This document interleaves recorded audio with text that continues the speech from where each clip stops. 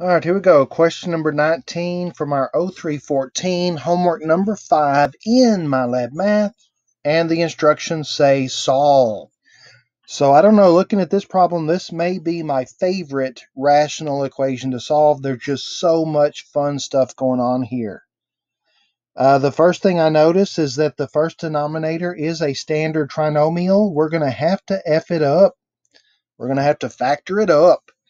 And so if I read the signs, when I have a plus at the back, that means I have to look at the front, and that's what they both are. They're both going to be minus z and z to make z squared.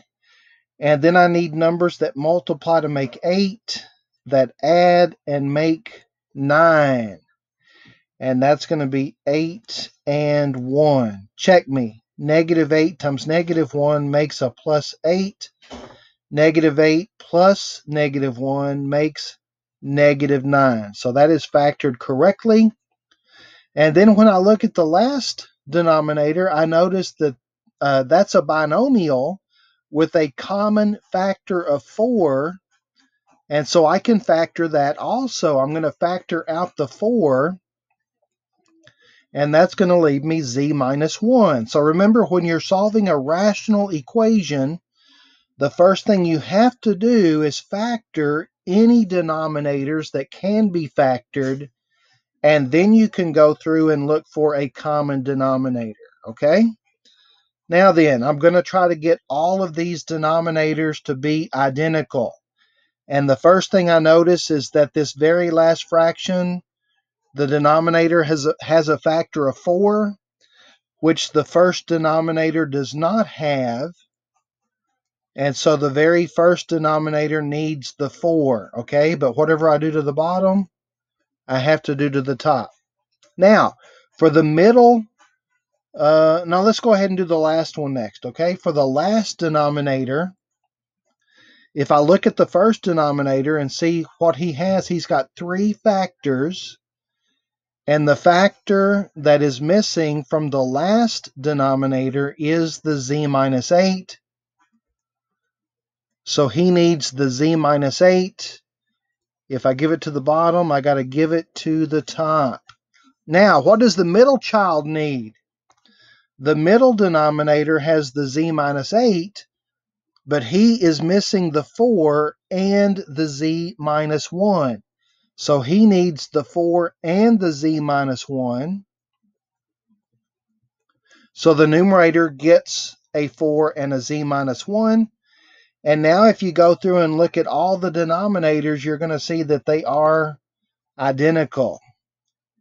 I've got a 4, z minus 1, z minus 8. In the middle, I've got a 4, z minus 1, z minus 8. And in the back, I've got a 4, z minus 1, z minus 8. So remember, when all the denominators match, you can cancel them out.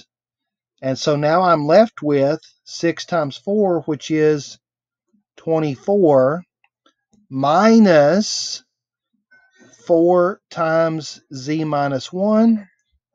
Remember, 1 times 4 is 4, and then times z minus 1. And then 1 times anything is itself, so z minus 8. And then the way that I've written this down here, I don't know if you noticed, but there was a minus here. And by taking this negative and attaching it directly to the 4, now when I distribute, I'm not going to mess up the signs.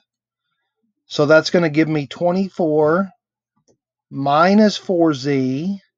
Negative times a negative makes a plus 4 equals z minus 8. I then need to combine like terms. 24 plus 4 is 28 equals z minus 8. Bring down my negative 4z, and that is positive. And then we're going to bring the z over this way and the 28 moving this way. And that's going to give me negative 4z minus z. That's going to be negative 28 minus 8. CLT, combine like terms. Okay. So we're going to have negative 5z equals negative 36. Divide both sides by negative 5. And we're going to get z is, let's see, negative over a negative makes a positive 36/5. And that will not reduce. And I believe it's okay to leave it improper. Yeah, look at this. Simplified fraction is okay. Don't forget to check. Yeah, I could plug that in and check it. But since it doesn't make any denominator 0, it's probably correct. 36/5.